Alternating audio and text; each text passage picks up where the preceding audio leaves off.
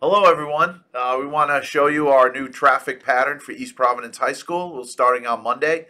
Here's a map of the general property area. You'll be coming in by the green and following that throughout. We're going to show you a video of what it looks like. So there'll be one way in and one way out. So here you can see campus.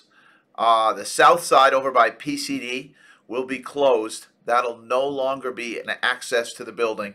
So we'll all be going in through the clock tower area and staying to the left there. So as you can see, this vehicle pulling into property, stay to the left of the clock tower. You're going to be pulling right in. On the left of that, you see a large white grayish walkway. That's a student walkway. Students will be walking in that way. Parents dropping off, we want you to come all the way down until you hit this rotary. Turn to your right and follow along the rotary to the south side of the building. Now this is two-way traffic right here. As you're coming down, you'll be staying to the right, coming all the way down. You can see oncoming traffic to your left. Please continue to follow the road all the way down through the student parking lot.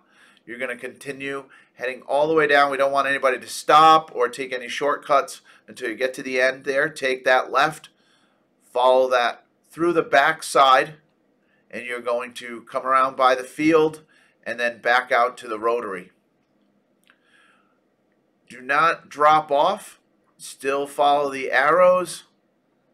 There'll be two lanes of one-way traffic right here, so you can be double-sided. Right there, you'll see one of our teachers over there. You're going to continue to the front of the building, and that is where you will drop off your child, and then you'll head out over by the admin building near Shaw's to exit.